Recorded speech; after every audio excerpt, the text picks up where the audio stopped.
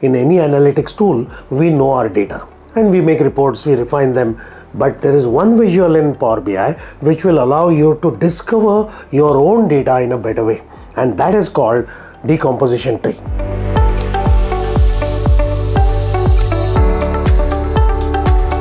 Let's see how to create a decomposition tree visual from scratch. I've just opened Power BI desktop. This is the December 2022 version I'm showing. Make sure you use the latest version so you get the latest features. Now of course we need some data. So let's use this sample data set, load sample data, choose the financials table and import it. The data is loaded, 700 rows, and these are the columns. Now of course typically I'll create various types of visuals and put them in a single page and then maybe interact with them, cross filter, slices and make a standard report. But in addition to that, I want the ability to explore my data in a completely unstructured manner, ad hoc manner, the way my mind says or the way my gut feel says, without getting constrained by a particular visual and what is in x-axis, what is in y-axis. So let's use this free-form exploratory visual called Decomposition Tree. By default, it just puts a blank visual. I'm going to close the filter area and make this bigger. You could also just go to focus mode. It anyway is going to fit the full screen. Now that we have created the visual, how to explore it? That's the next topic. Of course, generally you will use the most important parameter or measure. In this case, it is sum of sales, means total sales. I am exploring how my products are sold in simple terms. Now, I want to explore it by or explain it by what? I don't know. I'll decide. But what are the potential parameters or fields or columns I will use to explain? So, country is definitely one of them. The band of discount means how much discount was given. Then month name and then product name and of course segment. You can have any number of columns here. The order in which you add these columns does not matter, but these are the dimensions or fields. Now what is it showing me? Total sales and a plus sign. This plus sign is basically your key to exploration.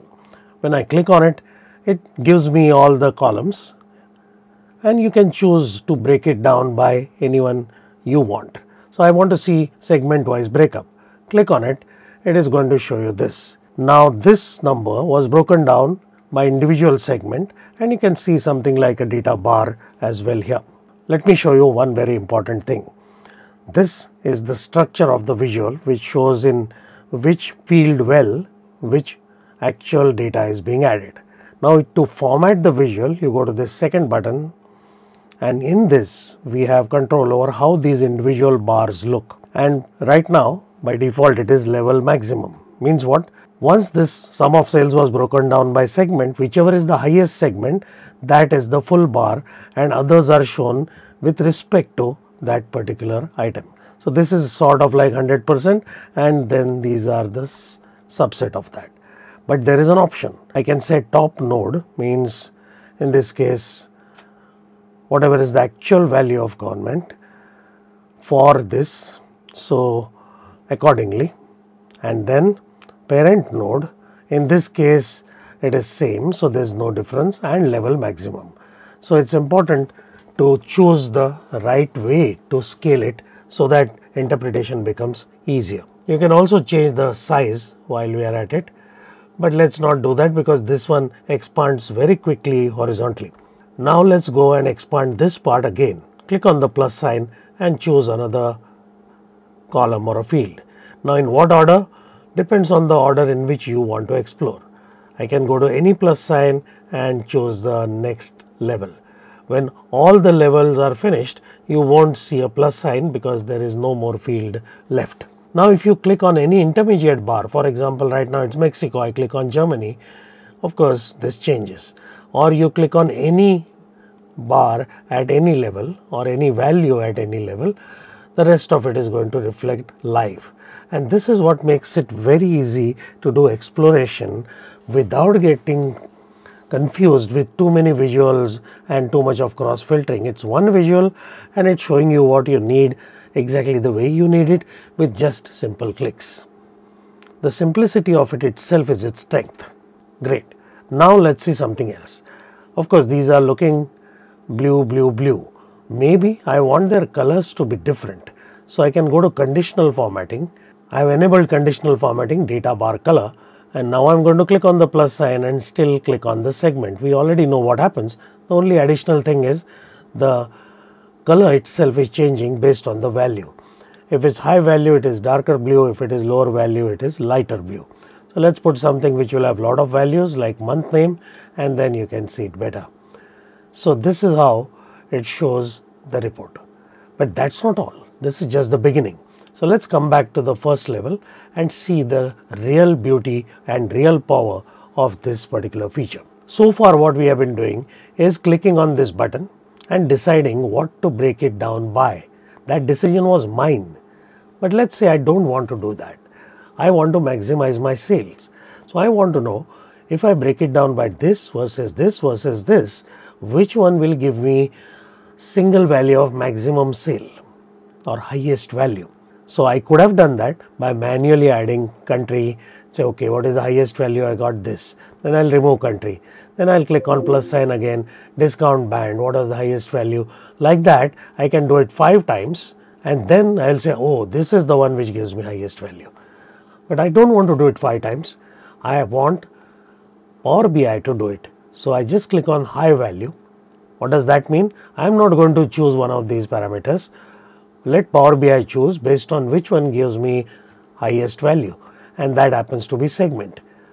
Very good. Now I want to break down segment for the government item or node, and that also I want broken down by which one of them will give me the highest value. And now I want to continue doing this further. So I'm going to say again plus sign high value, again plus sign high value, and again plus high value. So far so good. Now this order of things was not decided by me. So now I can actually understand my data and go, segment is driven by discount, discount is driven on month, and product and country. Now all this is for what? Yes, of course it is for sales, but this is for government. Now if I choose enterprise, for example, the entire picture may change, because what comes in the next level and next level and next level, I am not deciding. The system is deciding based on low and high value contributions. So now for the time being, let's remember this: discount, month, country, product. And now when I click on enterprise, notice some things may change, some things may not change. So depending on which node I click on, the parameters which come here are dynamically changing, and that is really useful. And that's what I mean. You will learn about your own familiar data in a much better manner, and many new things which you may not have noticed at all. Because of the analysis bias, now you will start discovering. When you see an icon like this, that is the indication that it is either a high or low value, AI based, rather than you having explicitly chosen it. Just to show you an example, I'm going to remove a couple of levels, and now this time I'm going to say product. Now what happened? Because the last one was manual, everything else became manual. So that's important. If you want AI based, AI. If you break the chain of AI by putting something hard coded, then the previous AI ones will go away. So AI split has to be followed by AI split. Now what is this lock sign?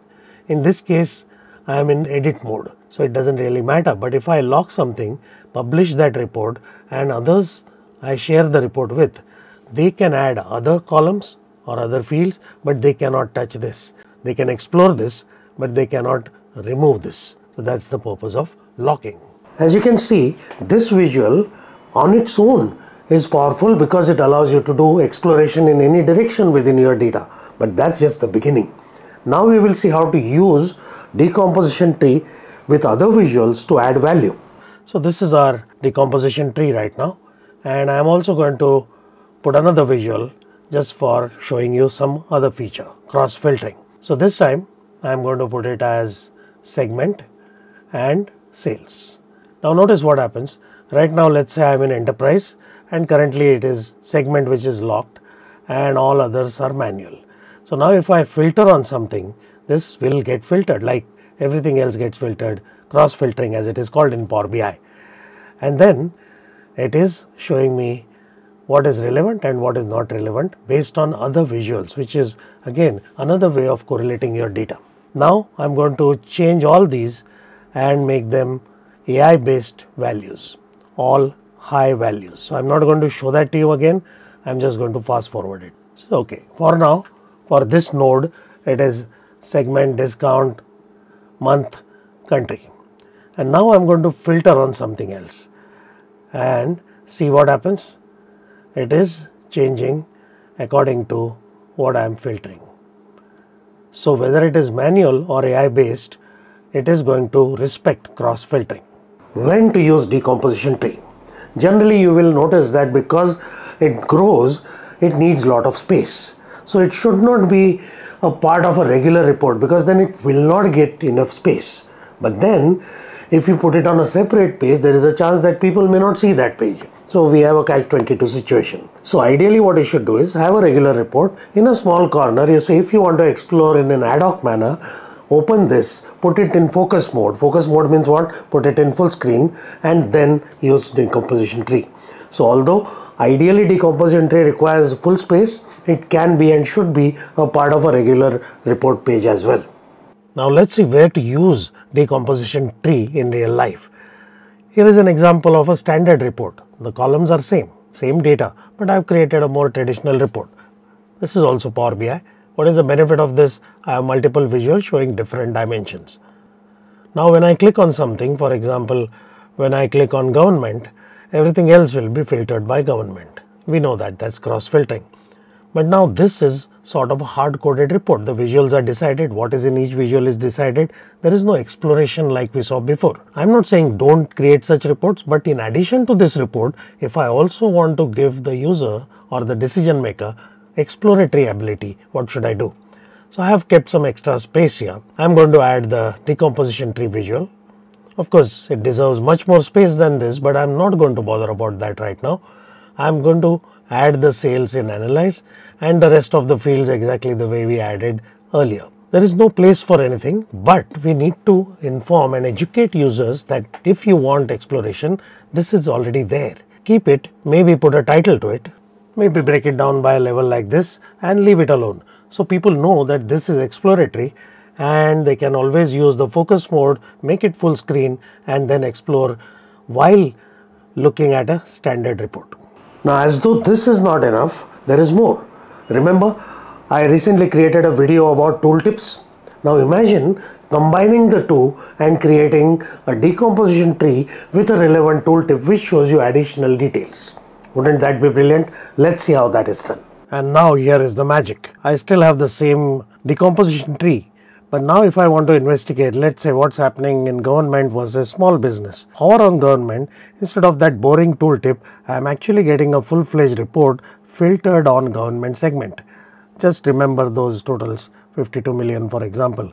Now I move the mouse cursor to small business, everything changes filtered by small business.